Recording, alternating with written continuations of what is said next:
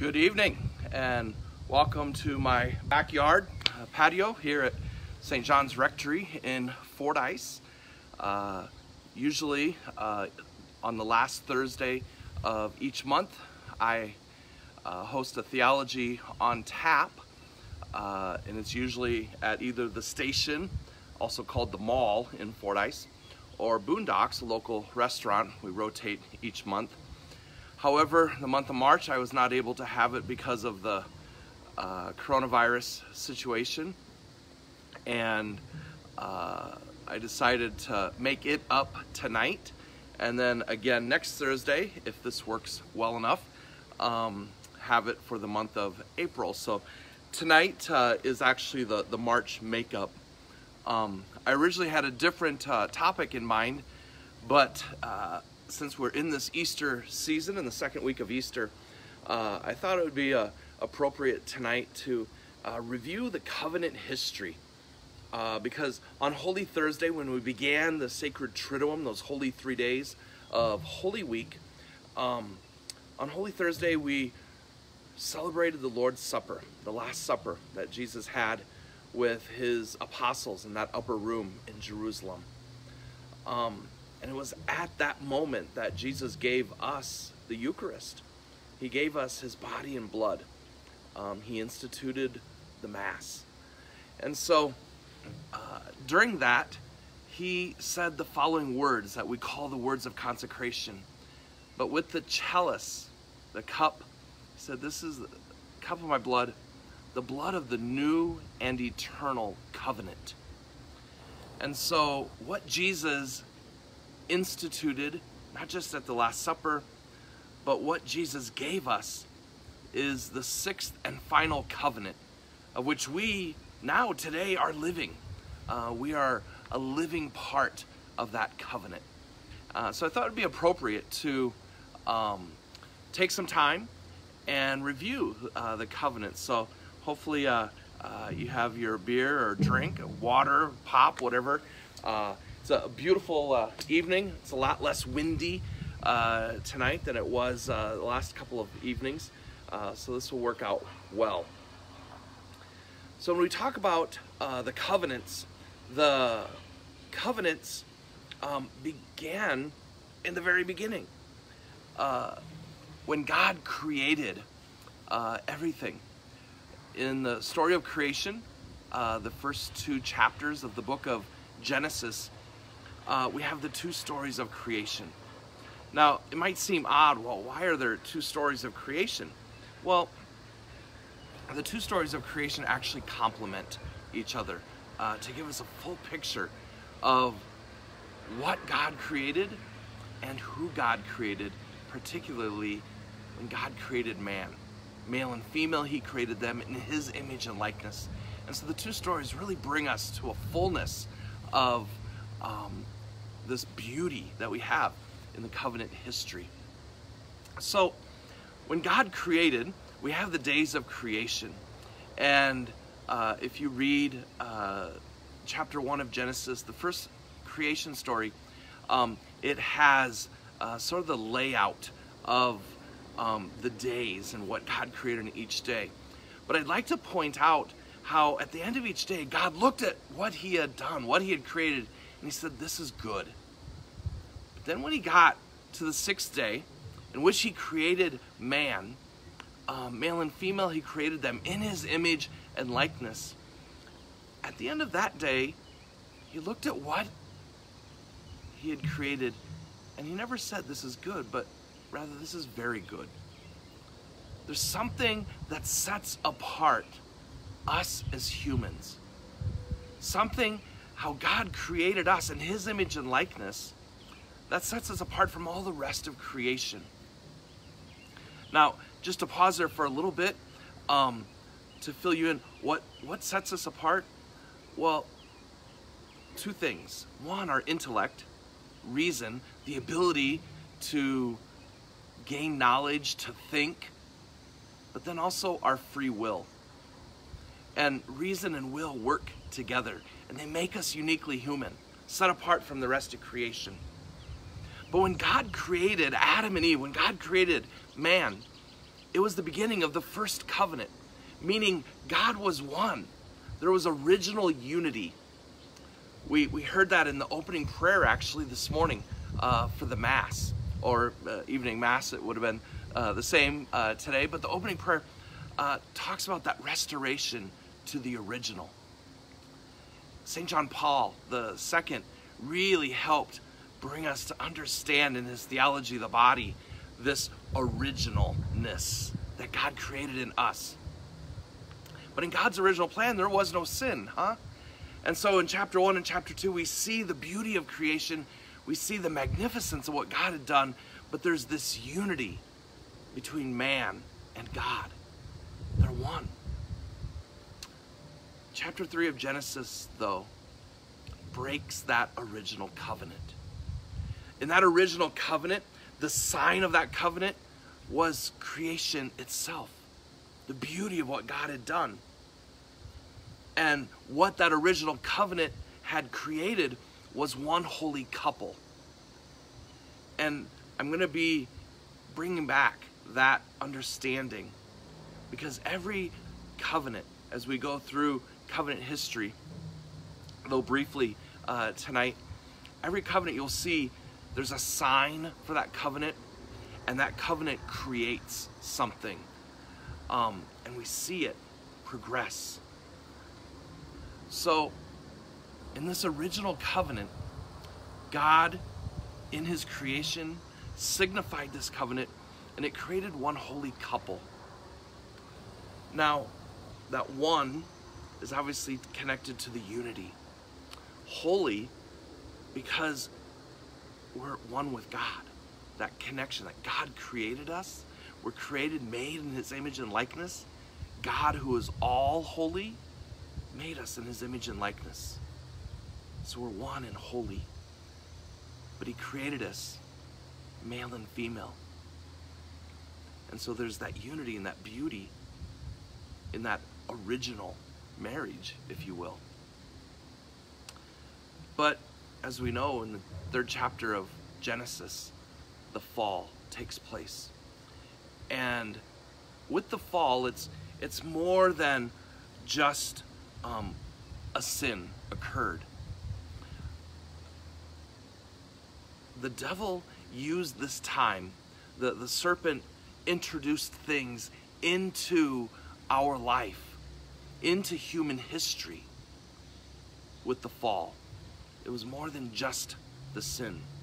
If you recall the story of the fall, here is Eve and Adam in the garden, and Eve is by this tree, and the serpent comes up to Eve, and the serpent asks a question. So you cannot eat from any of the trees in the garden? Now, that was the setup. It wasn't just a simple question. Eve responds. Now, another story, but imagine if Eve wouldn't have responded. Another story. But Eve responds, "Oh no, we can eat from any of the trees in the garden except the one in the center, lest we die." And the serpent responds, "Surely you will not die." What did the serpent just do? Insert doubt. You see, the devil's the father of lies. And one of the great lies that he uses against us is doubt. So, by asking that question, he then set Eve up to say, "Surely you will not die." Well, Eve saw that that tree looked good. The fruit looked good to eat. She took and ate. She shared with Adam, and he ate. Again, another story. Adam should have been doing some other things, maybe like stopping her, but he didn't. And immediately their eyes were opened. They saw that they were naked. They quickly found fig leaves, sewed them, and covered themselves. First, the serpent, the devil, inserted doubt. They recognized, saw that they were naked, and covered themselves. Now the serpent has inserted shame. And then they heard God walking in the garden, and they hid. Insert fear. So you see, much more happened than just the fall, just sin entering the world. What entered with that sin originally was doubt and shame and fear. And that doubt, shame, and fear throughout human history, it's why Jesus, the Son of God, why, and we'll get to that when we get to that final and eternal covenant, it's why Jesus came and did what he did to restore us to original. Jesus came to conquer that shame, to doubt, that shame and fear. So this first covenant has been broken. But one of the things that's so beautiful about Scripture is that we see God's love for us. God never stops loving us. He keeps chasing us. That's the unconditional love of God. And so, though the fall took place, though that first covenant that created one holy couple and was signified by all of creation, though that was broken, God never gave up. Enter the story of Noah. Noah was a man of faithfulness.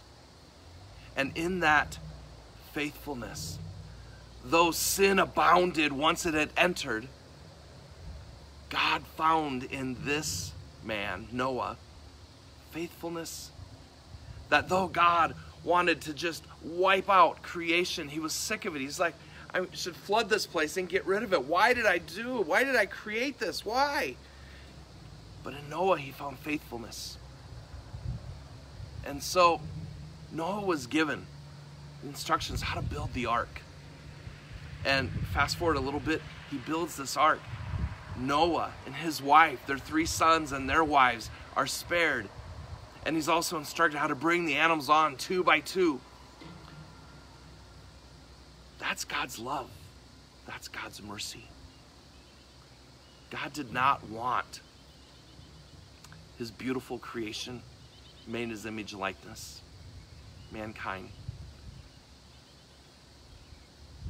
to be destroyed. He's a merciful God, a loving God. So, with Noah and his family in the ark, the second covenant is brought in. God institutes this second covenant, and the sign of this covenant is the rainbow. The rainbow that appears at the end of the storm.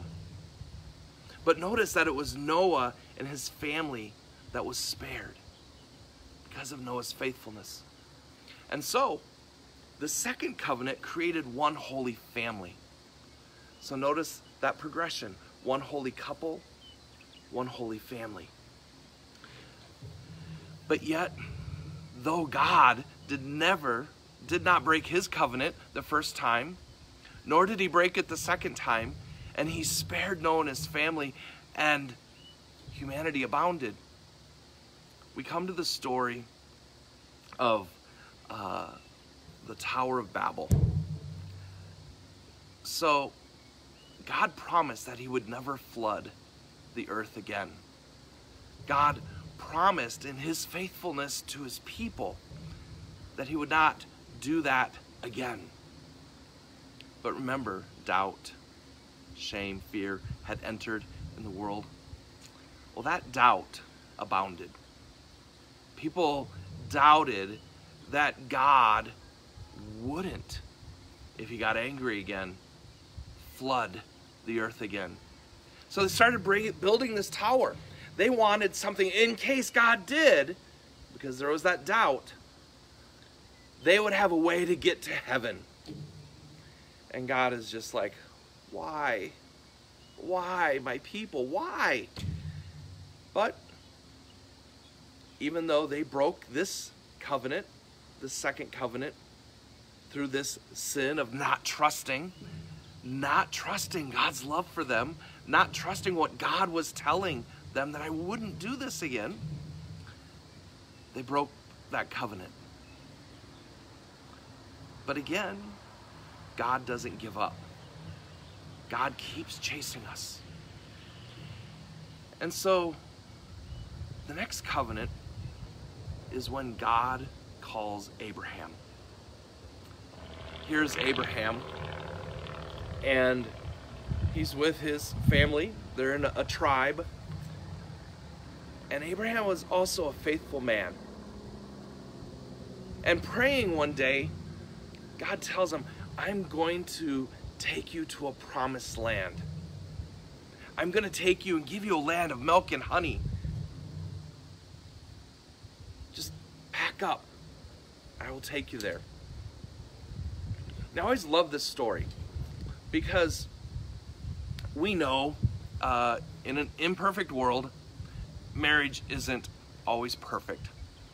But I challenge you to think about this marriage between Abraham, at that time Abram, and his wife, Sarai, who becomes Sarah. Think about their marriage for a second. Abram hears God tell him in his prayer, I'm taking you to a promised land. Pack up, lead your whole family, lead the tribe, huh? So Abram runs down. Sarai, Sarai! Yes, Abram, yes, what? God has spoken. Awesome. What did he say?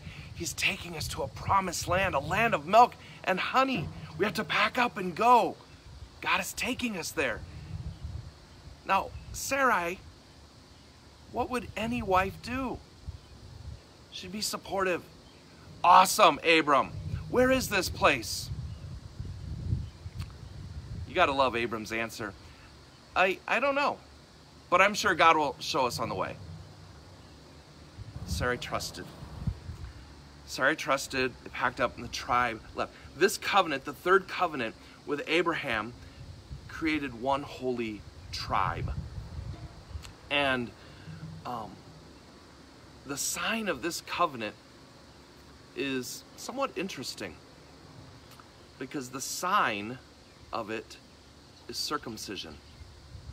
Now, why would God want the sign of this third covenant, creating one holy tribe? So watch the progression. One holy couple, one holy family, one holy tribe. Why, when the first covenant was signified by creation, the second covenant was signified by the rainbow, why would this third covenant suddenly be signified by circumcision? Not necessarily the most pleasant of things, especially if you're an adult man like Abram. Well, the reason it was the sign is because circumcision as an adult, a male, isn't pleasant. It's painful. It's messy. Now, that's not to sound crass, but how often isn't our walk of faith, how often isn't our faith journey somewhat messy, somewhat painful? But God is always there. Notice God has never broken these covenants. It's always been broken by the people. And God never gives up. He keeps chasing the people he has created in his image and likeness. He loves us. That's why he doesn't give up. And so now we have this third covenant, creating one holy tribe, signified by circumcision. And as we can probably guess, it's going to get broken. It gets broken with the story we're familiar with of Sodom and Gomorrah. Two cities filled with sin. And the angels tell Abraham that God is going to destroy these cities. But remember, in the story, as we can read in Scripture, Lot, the nephew of Abraham, and Lot's family are in the city. They're in Sodom. But they are spared. They are taken before that city is destroyed. However, they were told, do not look back. Keep going forward. Do not look back. And Lot's wife looks back, and she dies.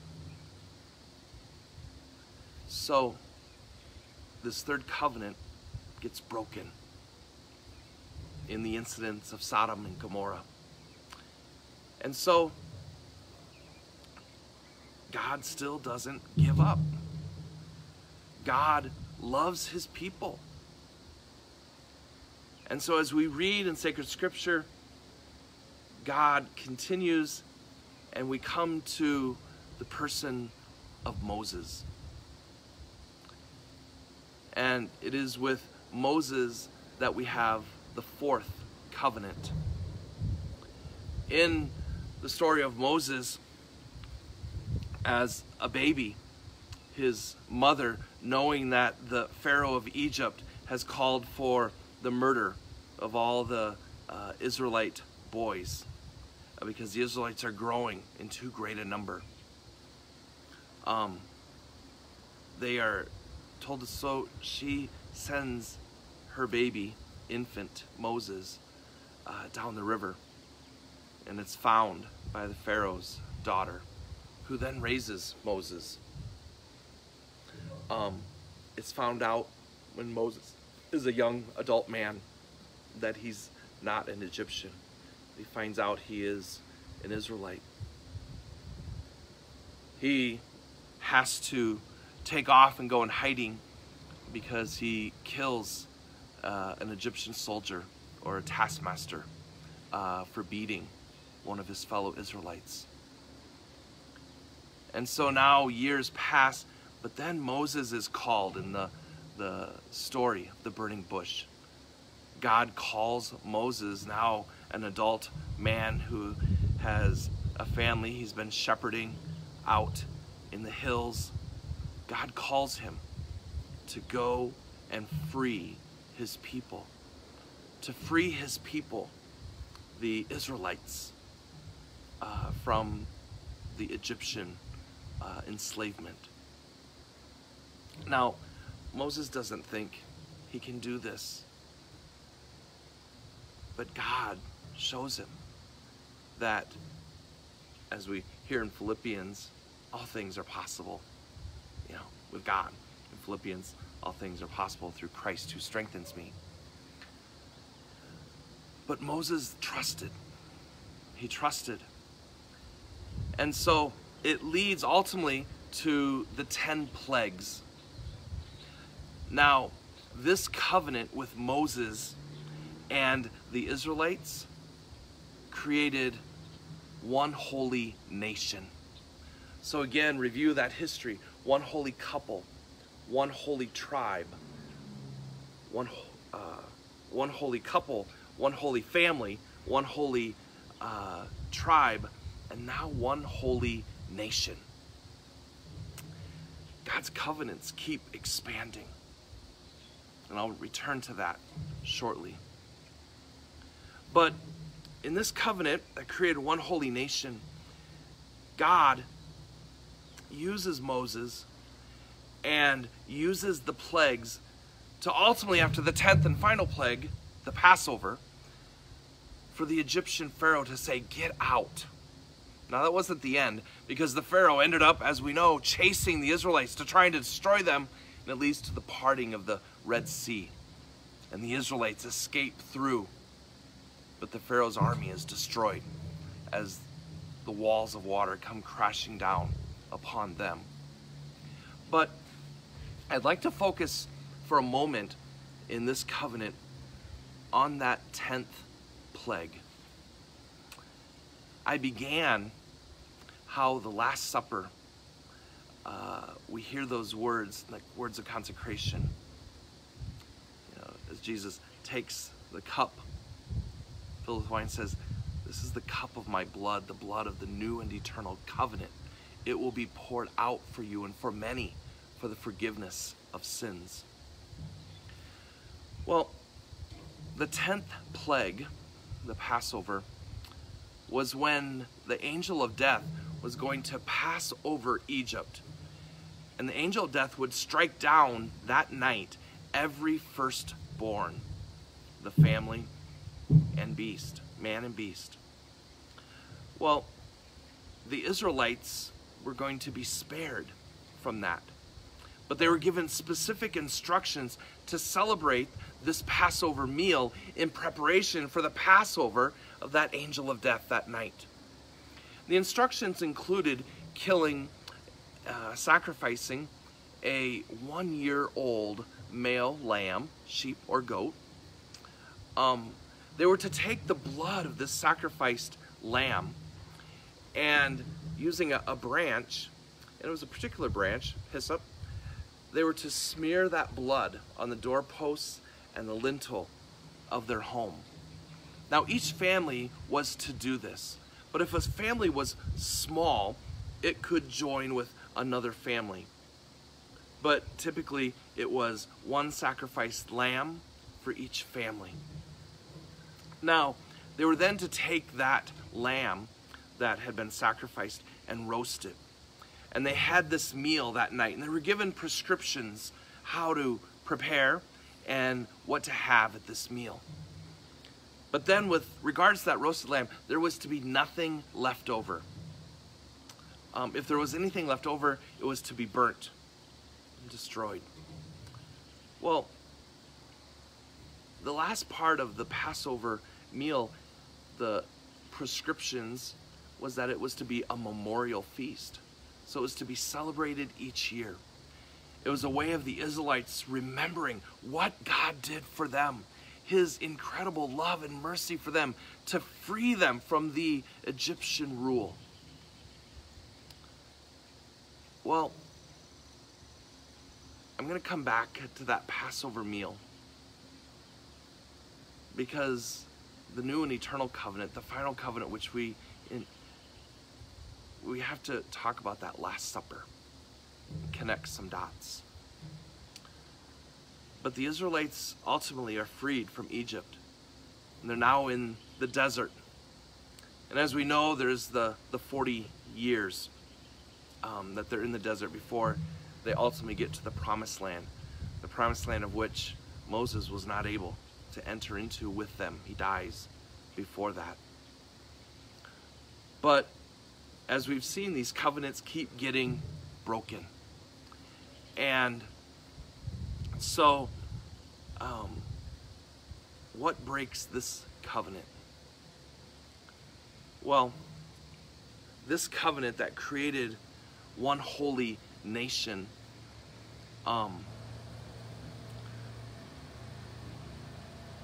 what broke it was in that desert. We're familiar with the story of the golden calf. Moses goes up to pray, and he's gone for a while. And the Israelites convince Aaron, what if he doesn't come back? What are we going to do? Has God abandoned us? And Aaron's solution is to gather all the gold, jewelry and so forth that they had taken from the Egyptians, and they melt it and form this golden calf and adore it. Well, Moses comes back, and he's angry, God is angry, and so that's what breaks this covenant that God had with the Israelites. This covenant that had created one holy nation. And the sign, I don't think I mentioned yet, the sign of this covenant was the 10 Commandments. The 10 Commandments that God had given the Israelites through Moses on Mount Sinai. But in this adoring the golden calf, the covenant is broken. History continues, and we come ultimately to now the story of David. We're familiar with David, who ultimately becomes King David, following King Saul, the first king of the Israelites. And this covenant with David creates one holy kingdom. So one holy couple, one holy family, one holy tribe, one holy nation, now one holy kingdom. And the sign of this covenant was the temple that was built in Jerusalem. Now at first God didn't want this temple, but eventually it gets built, and that's the sign of this covenant. But as we know, that it gets broken, as the others have gotten broken. And all the others have been broken by human sinfulness, and no different here.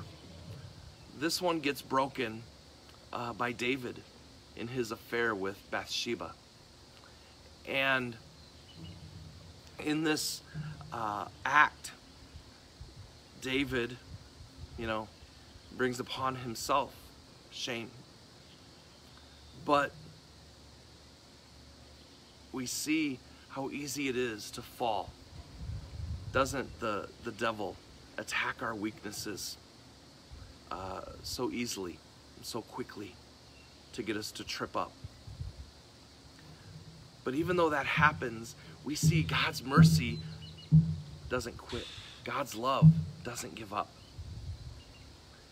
Because it ultimately leads to now Jesus, the sixth and final covenant, the eternal covenant. There will be no other. We are in this final covenant, you and I. And I said I wanted to connect this covenant that Jesus gives us with that Passover meal. See, one of the things that is so awesome about Scripture is the Old Testament is constantly leading to the new, and the new is fulfilling the old. They always work together. But it's not only on this big level, the old leading to the new and the new fulfilling the old. We even see it within. We see it within the Gospels, pointing to the Acts of the Apostles and the Acts of the Apostles and the rest of the books of the New Testament, fulfilling the Gospels. We see it continually, this completeness, this wholeness. Well, recall our reading on Holy Thursday. I know it was a live stream Mass this year. It was very odd for all of us. But in that first reading, it was a reading from Exodus, and it was the story of the Passover. Because that Passover, that 10th and final plague that led to the freeing, ultimately, of the Israelites from the Egyptian Pharaoh and the Egyptian rule, that Passover meal was pointing to the Last Supper. Recall how Jesus tells his disciples, go ahead to Jerusalem and prepare for us the Passover meal. I look forward to celebrating this with you. And he gives them the instruction how to find where to go. They find a man, and they'd be taken to this upper room. And they prepare this meal, and on Holy Thursday, as we read and hear about this in the Gospels, something should strike us. Remember, there were prescriptions, there were rules with this memorial feast. So Jesus, in his Jewish tradition, was celebrating this memorial feast. But there were certain really important things missing, it seems. Remember, they were to have at this memorial feast, the Passover meal required the slaughter of a 1-year-old male lamb, sheep or goat. That was missing at the Last Supper because Jesus is the Lamb of God. Now, we also recognize that here is Jesus in this Last Supper, and he's taking bread, and he says, this is my body, which will be given up for you. And as I've said a couple times tonight, takes the cup filled with wine. He says, this is the cup of my blood, which will be poured out for you. We again see a pointing to something. My body, my blood, which will be given up for you, which will be poured out for you. Jesus is pointing to the cross, where he ultimately gives us his life, where he conquers sin and death by taking it all on the cross himself. the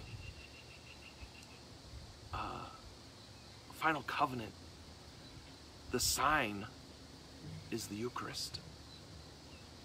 Every time we celebrate Mass, we are reminded of this covenant that Jesus has brought us into. And this covenant, this eternal covenant, creates one holy church, one holy couple, one holy family, one holy tribe, one holy nation, one holy kingdom, one holy church. I love the beauty of that progression, because we see that we were all created by God. We were all created in His image and likeness. And what Jesus did by conquering sin and death and rising from the dead for us, opening the gates of heaven for us, what Jesus did is He brought salvation to all of us. God had created in the beginning, and God saves everyone. That's His desire. Now we have to cooperate with that. We have to cooperate with this wellspring of grace that Jesus has won for us.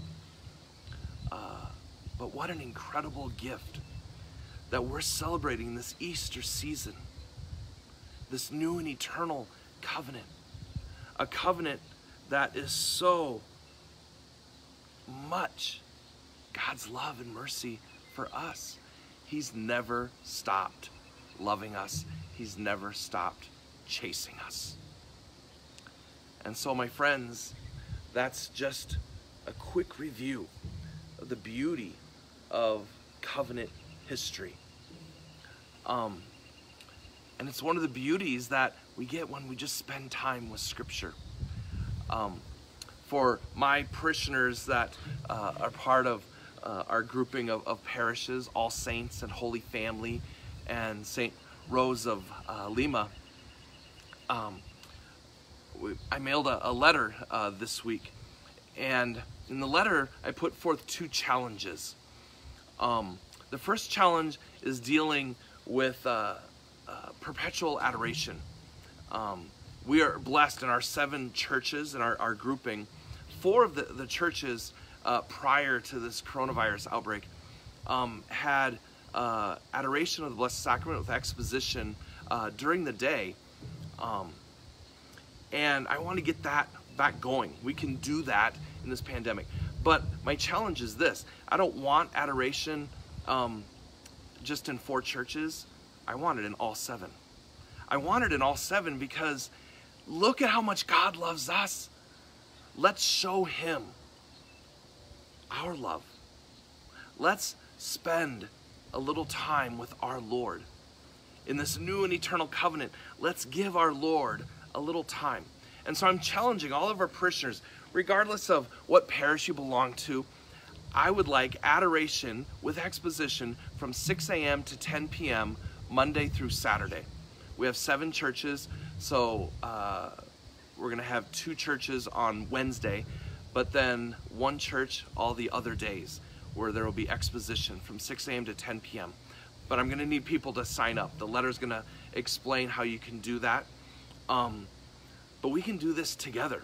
What an incredible opportunity for us to really show our fire, just as God shows His love and His fire for us.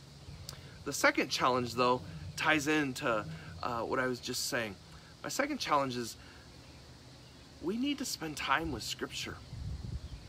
We need to spend a little bit of time every day with our Bibles. And so my challenge is this. The second challenge I'm putting forth to our parishioners is to spend 5 minutes every day reading from our Bibles. Now, I know some people get a little intimidated. Well, I don't know where to start, and I don't always understand. So starting next Monday, I'm going to lead us through that. And we're going to start with Acts of the Apostles.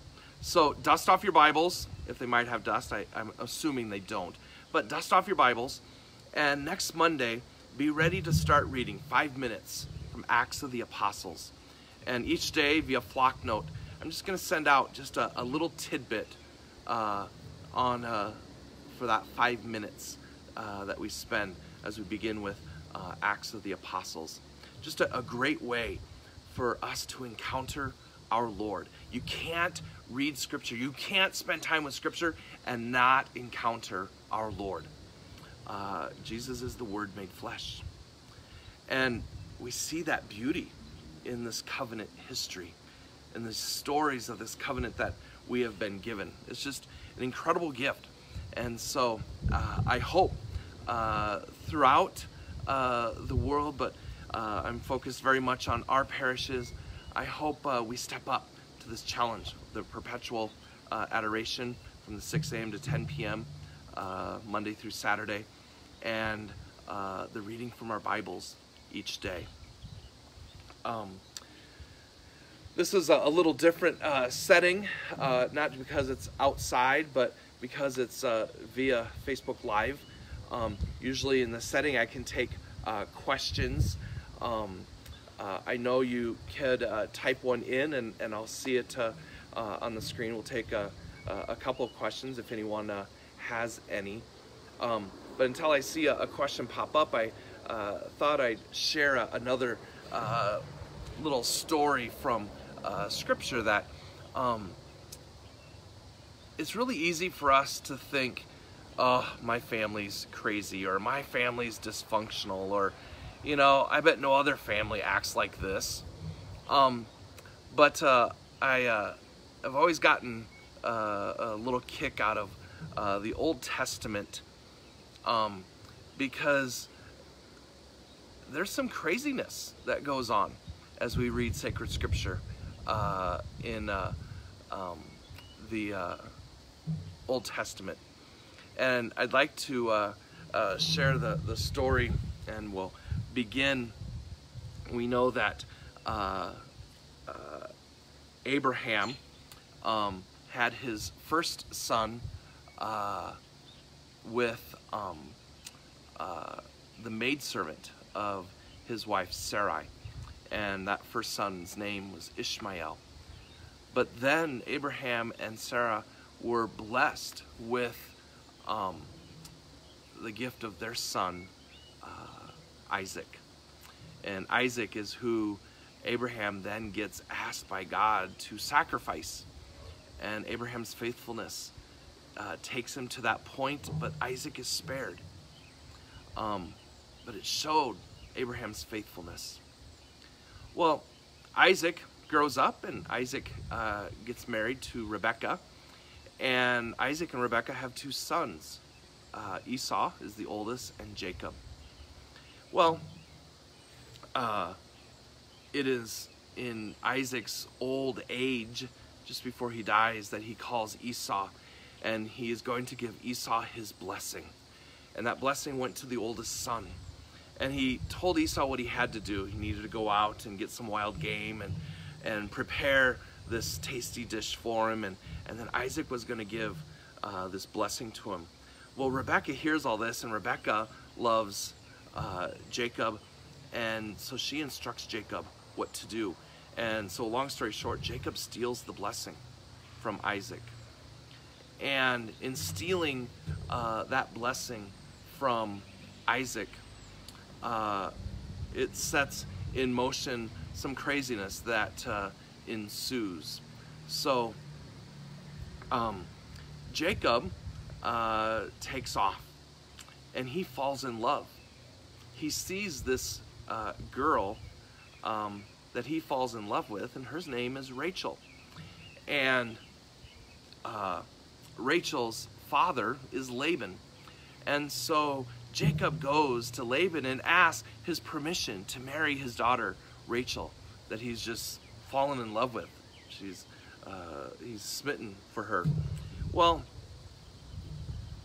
Laban says, sure, work for me for 7 years, and then you can have my daughter in marriage. Well, Jacob is so head over heels for Rachel that he works for Laban for 7 years.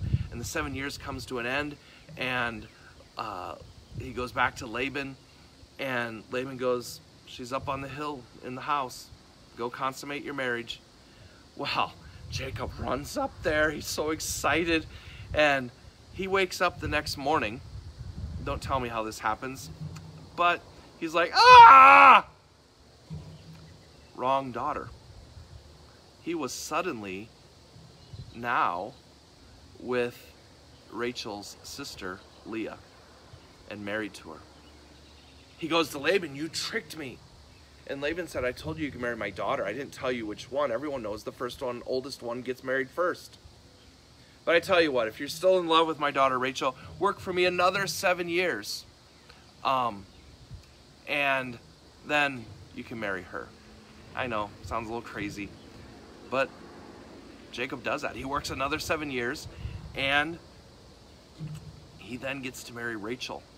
So he's now married to Rachel and Leah. Now Rachel can't have children at first, and he doesn't have any children with Leah, but Rachel knows that Jacob wants to have a child, so she took a page out of history, and she tells Jacob to have a child with her maidservant. Well, Leah sees that Rachel has given her maidservant to Jacob to have a child, and Leah's like, no, you got her maidservant, here's my maidservant. Well, then Rachel does get pregnant, and the maidservants have children, and Leah has children, and now suddenly you've got one dad, Jacob, 4 moms, and they end up having 12 sons. The second from the youngest, they dislike, Joseph. I share that with you because, you know what? I don't think most of our families are that dysfunctional. But it's also a beautiful story of how God perseveres even through the craziness. God perseveres even through the craziness of our lives. And we have to trust that. But we also have to recognize the devil works overtime with doubt and shame and fear. And so I just share that with you as we look over this covenant history and a little tidbit back with the story of Jacob, and those 12 sons become the 12 tribes of Israel. And so I just share that with you because it's an incredible gift. So I see a question here. I often hear people say they don't understand how God allows this suffering or that suffering. Your explanation of Genesis 3. Yeah, God doesn't impose suffering on us. Does he allow it? Yeah. God never impinges on our free will. But the devil works overtime to bring us into that suffering through the doubt, through the shame, through the fear. Remember I said the originalness, what God originally created, that original unity, for example? God desires that unity of us with him, to be one with him, as he created it in the beginning. And the devil works overtime to break that up.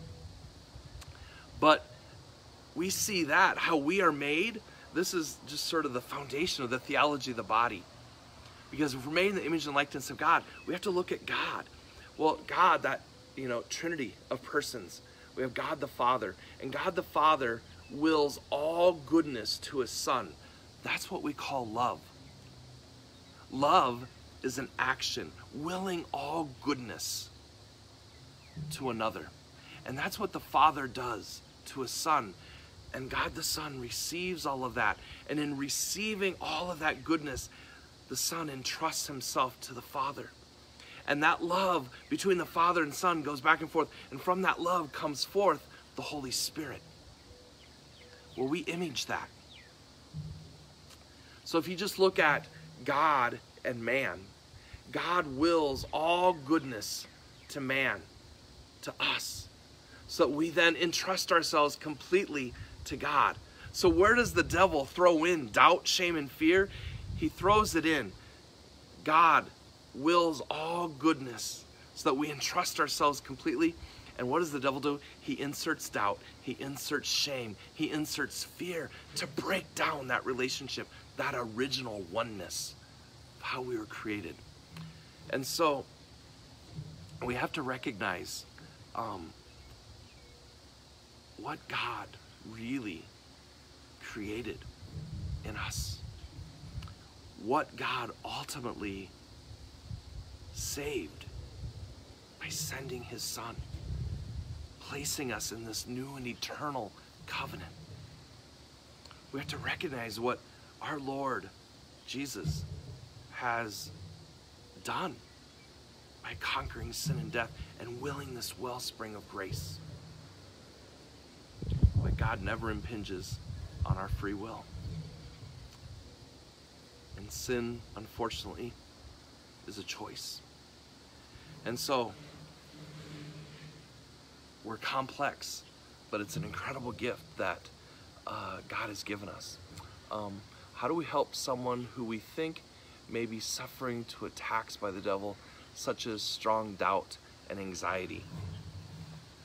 Well, first is praying for that person. But I repeatedly, if I encounter that, I explain what I just explained, what the devil does. Doubt and shame and fear are not of God. But the devil works overtime using those tools in his toolkit. And so, besides praying, just in our conversations with individuals that really struggle with that, it's helping them to encounter God's love and trust that love. And then we have to trust God's desire for us. We have to seek to understand, Lord, what is it you want for me? I always tell people, oftentimes when we're stressed out, when we're pushed to the limits, and we're so frustrated, we just, sort of cry out to God, God, what is it you want from me? Well, the answer is simple. God wants nothing from us. It's the wrong question. He's God. He doesn't need anything from us. However, the better question is, Lord, God, what is it you want for me? The most dangerous prayer we pray could be the Our Father. Our Father who art in heaven, hallowed be thy name. Thy kingdom come, thy will be done. Lord, what is it you desire for me? And to trust God means we have to become vulnerable. We have to become vulnerable and let go of being in control. And I really think the devil works overtime to use doubt and anxiety to try and make us want to be in control. And so it's letting go of control. It's becoming vulnerable to completely trust in God. I saw a couple questions go up, but they went by too fast, so I apologize for missing them. But thank you for taking the time to be with us tonight. I say us, even though I'm here by myself. I know I can see lots of people watching, and I just thank you for taking this time out of your schedules. And as I said, we usually do it, the Theology on Tap, traditionally on the last Thursday of the month. This is the second to the last Thursday because I wanted to make up for March, and so I am going to do another one next Thursday, same time, same place. Unless it's raining, then I might be inside my house. But same time, same place, 7 p.m. Central Time, next Thursday, April 30th. And again, I will send out a reminder, and I will also put out the topic. But between now and then, feel free to send me questions that you might have. I'm happy to answer those, and I will look and I will follow up on any of these questions that I missed tonight because they went by too fast. I will bring those up at the beginning of next week. I just look forward to spending this time with you in sort of this crazy, weird time, but knowing that God is with us and God never stops chasing us. That's His love for each of us. And so thank you for spending this time with me tonight. Anyway, with that, the Lord be with you. And may Almighty God bless each of you, the Father and the Son and the Holy Spirit. Amen. God bless you. Have a great evening. And I'm now going to enjoy this one beer. I like Stella, so I've been looking forward to it. Thank you, and God bless.